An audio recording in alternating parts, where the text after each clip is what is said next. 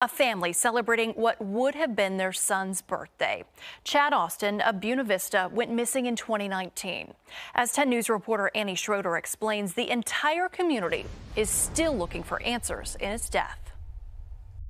The number 33 holds a special place for the family of Chad Austin.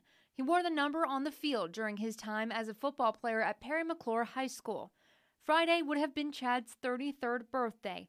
Instead, over the years, his family have been searching for answers in his death. To even fathom that our son's life was taken so early is so hard for our family to bear. Austin was seen last on May 27, 2019, Memorial Day, by campers in the Panther Falls area. His remains were later found at the site. Family members and law enforcement held a news conference there last year and said that they were close to finding more answers in his case. I believe there's a group of people that knows what happened to Chad Austin the day that he went missing. 6 months after the extensive search for Chad, his wallet turned up in the exact area. Investigators believe someone brought the wallet back and that people in the community are key to solving this case. They believe one person killed him, but several were there when it happened.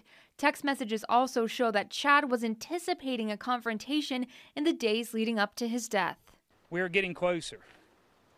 You have not gotten away with anything. His mother, Ellen, shared a message on social media asking Chad's story not be forgotten.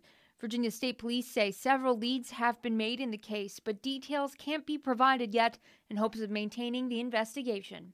Annie Schroeder, 10 News, working for you. We've followed this case extensively since 2019. For all of our stories, head to WSLS.com.